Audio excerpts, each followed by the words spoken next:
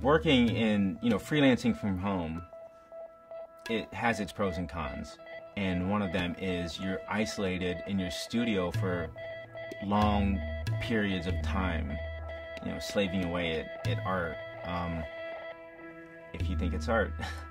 And you get holed up. It's like, 2 weeks ago I didn't have this beard. What happened?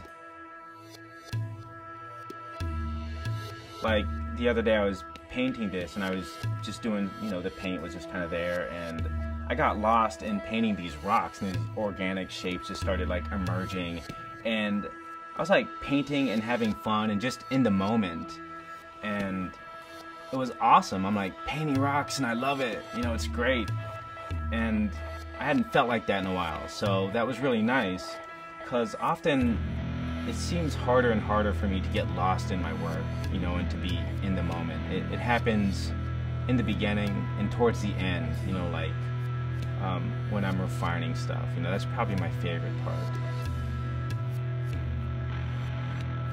I kind of miss going to work and leaving my work there and coming home and having my home be this place where I can relax and do non-work related stuff.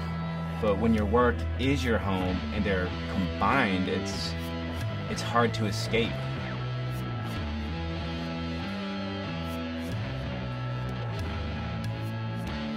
I really missed out about having like the 9 to 5. When I was an in-house illustrator, I had weekends. I don't have weekends anymore.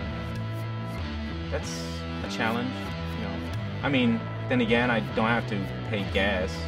I don't have to do a lot of other things, I make my own schedule, so it balances out, but those other aspects, I think you don't realize are there until you're in it, and then you're like, man, I can't escape my work.